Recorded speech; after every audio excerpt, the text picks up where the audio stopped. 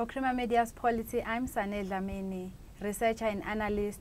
Professor Raymond Suttner joins me to discuss his book titled Recovering Democracy in South Africa. Thanks for joining us and congratulations on your book. Thank you very much. Thanks. We know that many authors have written books on South Africa and trying to offer solutions to the problems that we are currently facing. What makes your book unique? Well, every book is unique, but it can be uniquely boring, or it can be uniquely interesting, or it can be unique in a sort of plodding way. What I'm trying, I wouldn't have used the word unique, but I think what I'm trying to do is to understand the current situation in South Africa and in all its dimensions, and trying to indicate possible ways of recovering the democratic hopes that we had in 1994 and even going beyond that. What is different, I think, from my book compared with many others is that it's not a narrative telling a story. It is telling a story of our unfolding democracy, but its main aim is to analyze and identify the key features that are different from the present period under President Zuma, and to organize these in themes and to indicate whether we should just give up in a sense of hopelessness, which I experience in talking to a lot of people, or whether we should, as citizens, be active in trying to rebuild our democracy. Now, what I've done in the book, you know, when you write a book with a number of different essays, you worry, will it hold together as a book? Because I didn't start writing those essays with a view to a book. But what I think the book does is it identifies a number of different themes. And all of these themes, I would argue, are interlocked elements of the current political order under President Zuma. On the one hand, there is a disrespect for constitutionalism and legality. There is an attack on rights to gender equality and freedom of sexual orientation. I also deal with the leadership deficit, the lack of trust in leaders, but I do this partly in relation to what is happening, but partly by drawing on the lessons that can be drawn on from some of the great leaders in South Africa. I deal with the question of identities, cultures, and customs. And in a final section, I ask, what is the route out of the present problems? How do we go forward? What are the resources we can draw on? What type of unifying vision should we try to build? Tell us about the title of the book. How did you come up with this title? You know, for this type of book, you can use a number of words besides recovering. You can use rebuilding, reinvigorating, and a number of others. But why I liked the word recovering is that it suggests that there's something that has been damaged or lost. But when you say recover, you also indicate that maybe we can get it back. But I also try to argue in the book that we're not trying to go back exactly to 1994, because maybe we have learned things since then, and the concept of democracy and the concept of freedom, for me, are not static concepts. They are ever evolving, changing concepts, and we may have new ideas about building this democracy beyond where we envisaged in 1994. But for a start, we must get back the rights that have been undermined since then. As a person who's participated in the liberation struggle, how do you feel about the level of crime and violence in our country facing us? And where do you see the country headed in future? You see, I don't think the level of crime is something whose cause can be put purely at the door of the government of the day. We're in a society which has rapidly changed just in terms of influx of people into the cities. And there are not facilities for all the people who've come to the cities. So you have a very high unemployment rate, and I don't think that's entirely to be put at the door of the government. But when people are unemployed, they're hanging around in places that are not proper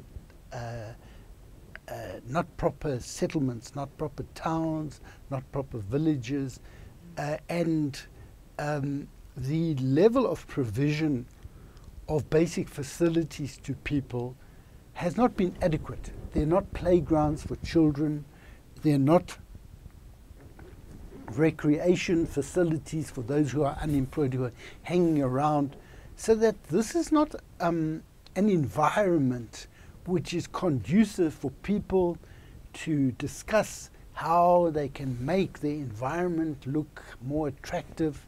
Because in some of these areas you've got sewage flowing in the streets, so that in the 1980s, when we had what I would describe as the popular power period, you had strong communities. Now, in some of these places, communities have not really been built, or where there were communities, they've more or less eroded in this period. So it's quite difficult to say, to relate my being in the liberation struggle to what I think of crime. But I think the question of violence is something that's important, because on the one hand, South Africa was conceived in violence. The country was created first as the Union of South Africa through the conquest of the African peoples. And the whole history of South Africa politically has been one where people have preferred to acquire things through force of arms rather than through negotiations and debate. And when the liberation movements took up arms against apartheid, that was also a form of settling a matter through the use of force. And I think we have to ask ourselves whether all the parties to the conflict in South Africa have done enough to secure peace in South Africa, to instill in people a sense that non-violence is a virtue. And I think that's one of the things that I try to deal with in the book, that non-violence is seen by some people as not really revolutionary. But when you're trying to build peace, and people want peace, they don't want to be dying all the time. And we need to encourage that. But I think it goes beyond a question of politics. I think the overall culture in South Africa is one where people address issues of disagreement through the use of force. Road rage or aggression, which you find in shops and a number of other places. And I think a lot of this has to do with the type of models of manhood that we have in South Africa today. We need to look at those and try to encourage ways of being men and boys which are less aggressive. And in the book it shows that you have a great deal of respect for President, the late Nelson Mandela. Do you think the politicians of our time can learn something from him? See, my respect for President Nelson Mandela is not one which is something static, where I look at and use words like icon. I see Nelson Mandela as a man who changed a lot during his life. And I think that is a very important thing for all of us to learn from. That Nelson Mandela was not always the kindly gentleman who would be smiling and hugging and shaking everyone's hands. As a young man, especially when he was in the ANC Youth League in the 1940s, he was very aggressive and he was very fiery. And in the 1950s even, Nelson Mandela also, by the way, was a boxer. And he used to break up meetings of the Communist Party and the Indian Congresses. So he was quite a rough politician.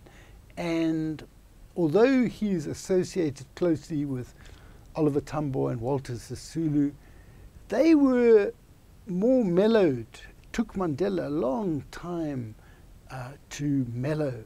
And in the 1950s, he was often reprimanded because he, long before the ANC decided to take up arms, Mandela was more or less advocating it. Although together with Sisulu, they had inquired whether the Chinese would provide arms. This is before MK, long before MK was formed. But it was only in the period of prison, I think, that Mandela, as he says, he matured. I'm not saying he was immature before then, but he was a bit impetuous, ready to shoot from the hip, ready to fight. And I think the period in prison was a period where he thought about his life, thought about what he would do when he came out. And the greatness of Nelson Mandela is that he understood that there is a time to fight, as the MK Manifesto said in 1961, submit or fight. And they were not prepared to submit. But there's also a time for peace. And when he saw the possibility of peace, Mandela bent all his efforts to making that peace succeed. When he came out of jail, he was very determined to reassure any people who could potentially pose a threat to the peace, particularly white people. And that's why he did some of these things like visit Betsy Verwoerd or wear a Springbok rugby jersey. Now, some people have contempt for that. In fact, when I was around, I was not really happy about that.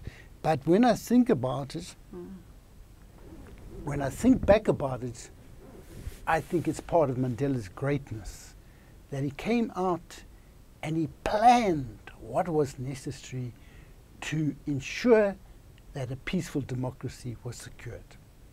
And overall, you also support the idea of a united front, but you feel it needs something more.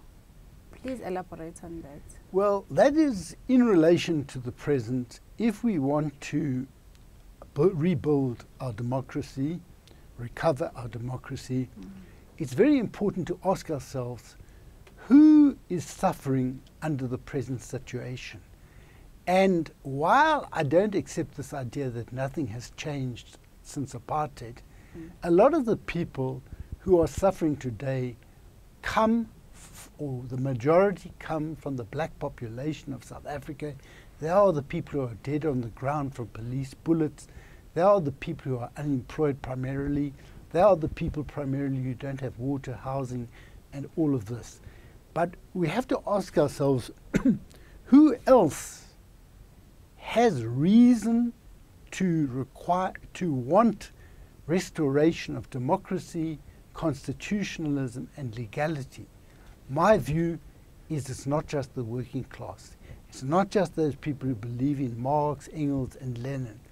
It's the poorest of the poor, but there's also sections of business, church people, other faith-based organizations, and civic-minded people who I think should be drawn into a united front. And the united front should not just emphasize working class issues. It must emphasize the broadly poor people who are suffering in shacks, without water and a range of other things, but even the middle class and others who want to see democratic rule.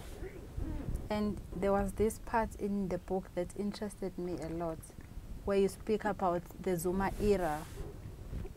You mentioned that people who are voting him in power, who keeps him in power even today, they have this feeling that if he falls down, they might also be going down with him. But is it likely for us in South Africa to see maybe President Zuma as our president trying to do like other African leaders, where they will just prolong their terms just to be in power?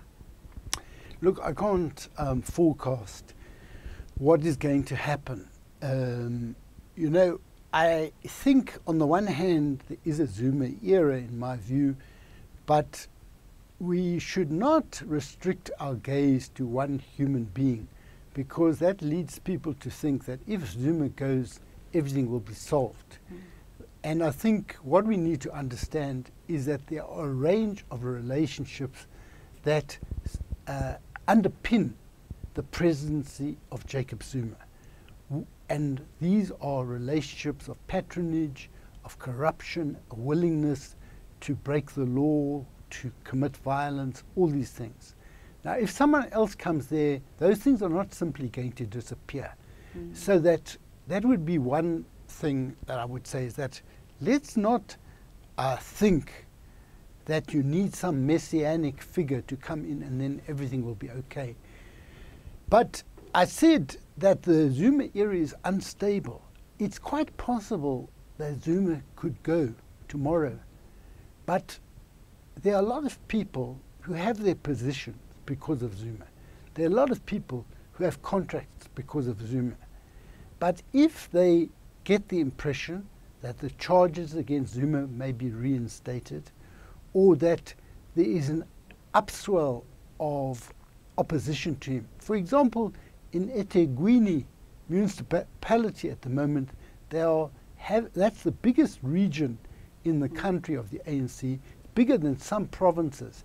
They're having to have elections reorganized because they were irregular, and it indicates that there's a level of instability. You see, the ANC ballooned in membership, especially in KwaZulu-Natal.